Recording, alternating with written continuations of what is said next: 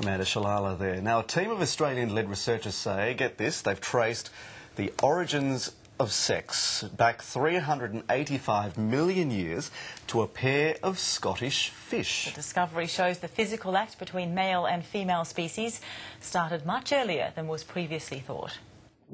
This animation of two ancient fish called placoderms mating in a Scottish lake is what researchers believe the first sex act looked like. What we've discovered in this paper is that the origins of copulation go much further back, both in time and also at a node that's much earlier, associated with the origin of the first jawed vertebrates.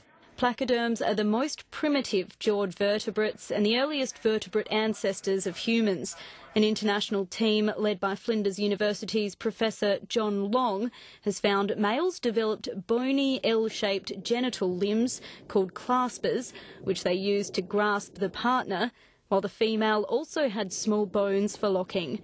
It's the earliest example of males and females starting to show distinct differences in their physical appearance.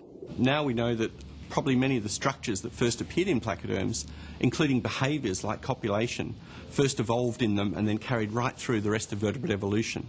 The discovery came after Professor Long stumbled on a fossil bone he couldn't explain in a collection in Estonia.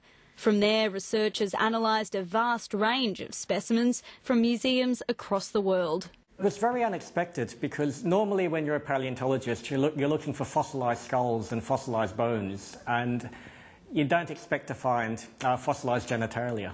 Whether it was an act of love or just copulation is still up for debate. Nicola Gage, ABC News, Adelaide. Time now for all